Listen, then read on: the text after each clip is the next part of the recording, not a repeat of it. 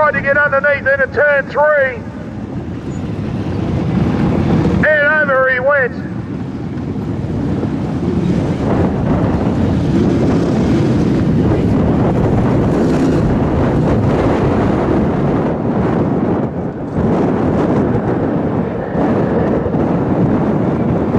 Straight over there, Titman's out of the car, folks. Give him a big round of applause. He's okay.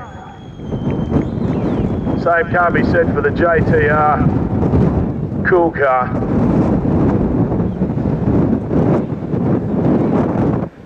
Kev just looked at the car and walked away in disgust, I think. He's taken the lid off. Certainly him and Peter Lack were out the front and definitely the class of the field at the moment. Shirley's struggling back there in what is 4th spot behind young Ben Hilda, who's doing a great job at the moment in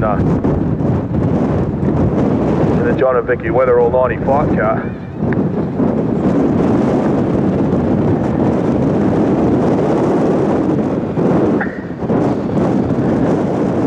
Kevin, good to see you're okay, mate. You're out of the car, but mate, a very unfortunate incident. Innocent victim, mate.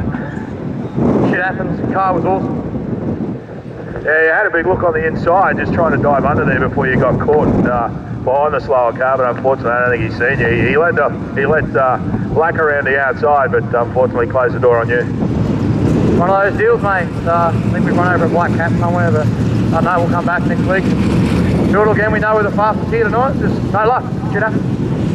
I'm going to see you okay, buddy. We'll see you back in Brisbane next week.